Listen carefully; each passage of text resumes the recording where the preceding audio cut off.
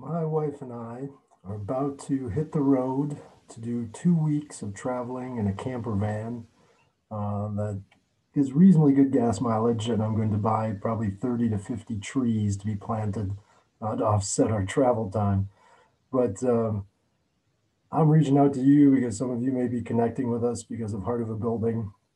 And I think at this time, with this crazy year we've been having, it's going to be really important for everybody to try and find time, spend time with their loved ones, and spend time in nature, honestly, and also spend time connecting with, uh, even with COVID going on, spending time connecting with people, in a socially distanced way and with masks on, but meeting new people. And that's part of what my wife and I hope to do as we wind our way towards the Grand Canyon during these next 2 weeks, but also spend time in small towns, um, you know, going to their grocery stores, buying food, at the restaurants, somehow trying to help infuse for them a little bit of economic, you know, influx, but also just having those chance conversations to meet people and, uh, you know, things I love when you just bump into somebody, have a conversation about their lives, the weather,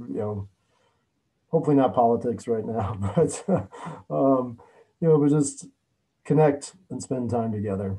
Um, but aside from letting you know that this is what we're doing, I hope all of you can find some time to do this in the not too distant future, to be able to, get some freedom, get away, spend time in nature, and spend time with people that you care about. Um, I also wanted to just give a little tip, and that's what I hope to do over these kind of interspersed over the next 2 weeks is send out just little energy efficiency or overall sustainability tips. Since I've been at this for a quarter of a century, I've got lots of ideas to share and know that they work because we've been doing it for a long time in buildings, making them more energy efficient.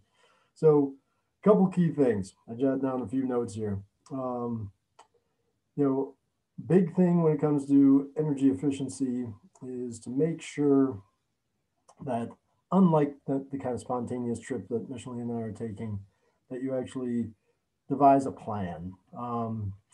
There's a lot of people I've worked with over the years that they may replace the windows in their home or do major systems upgrades to mechanical systems in their commercial building, or you know even put solar on top of a multifamily building, and they just kind of like threw that out there.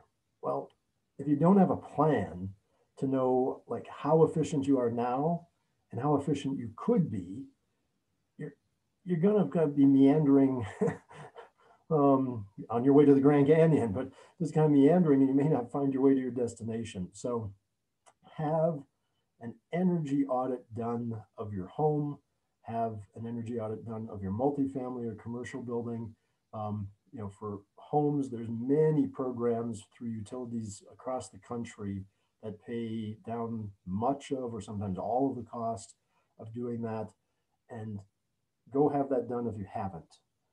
And for commercial buildings and multifamily, there's programs as well that oftentimes buy down the cost of that as well. But just search in your area energy audits, residential, or energy audits multifamily, or energy audits commercial, and you'll find companies that are available, and the utilities oftentimes can help you find qualified contractors to do that work as well. Um, but you'll want to have that plan so is there a problem with my air tightness? They'll do blower door tests and infrared camera scans. Is there a problem with my insulation by doing inspections and the infrared camera scans? Is there problems with my windows? Is there problems with my HVAC system after there's more detailed testing done on that? So and lighting and appliances or other office equipment if it's a commercial building. Have someone be your guide, have someone be your building doctor. And that's what an energy auditor really can be. So take advantage of that.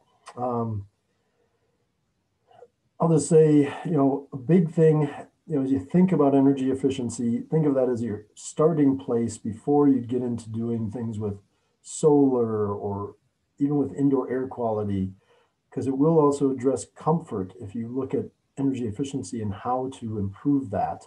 It'll make it all those things come together better. And you'll be doing a really cool thing for the rest of us and for nature.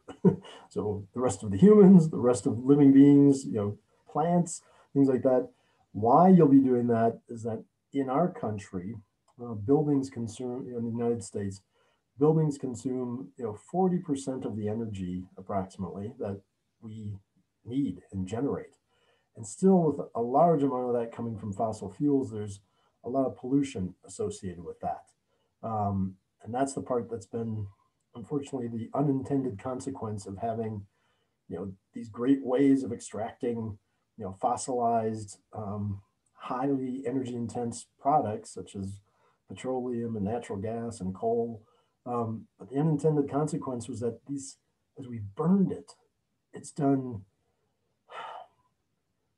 tremendous impact and really a harmful impact, on the natural cycle of how carbon dioxide, how nitrogen oxide, how methane, how those things circulate through the atmosphere and are absorbed or not. And we've just put so much of it up into that nature, Mother Nature, the balance of it has gotten askew. And you doing things to make your home or building more energy efficient are a great way for you as an individual or a small group of people or a company to make a difference. Because when you start with that energy audit, understand your energy efficiency challenges, and then get improvements made to your building, hopefully in short order, like in the next year would be awesome. You're being a part of reducing that impact on the environment. And then if you go further and look at adding renewable energy or diving deeper into helping larger communities improve their efficiency, you make a tremendous impact. So I'm gonna stop with that because it's getting pretty long. But my wife and I are hitting the road tomorrow, and I'll send future video blogs out, just saying hi and hopefully showing you some beautiful views of where we're at. But just also giving some messages that'll connect to other ways that you can be more sustainable, um, in your life and easy things that you can do. We're going to soon be posting like 10 easy things you can do in your home and 10 easy things you can do in your commercial buildings. Or we've got one, 10 easy things you can do in your home. But then we have 12 easy things that you can do to just combat climate change, on a larger scale. So beyond just the home or buildings, things that you can do in your overall life to make a big impact of being a part of the solution, on the human cause side of climate change. So enough said. Look forward to talking to you. Follow us, if you would, please, via Facebook, LinkedIn, YouTube, and by going to our website at www.heartofabuilding.com. Look forward to hearing back from you guys. Send us messages on what you're doing to make your daily lives more sustainable. And I hope these energy efficiency thoughts about having an energy audit help you take some steps. All right, take care. Bye.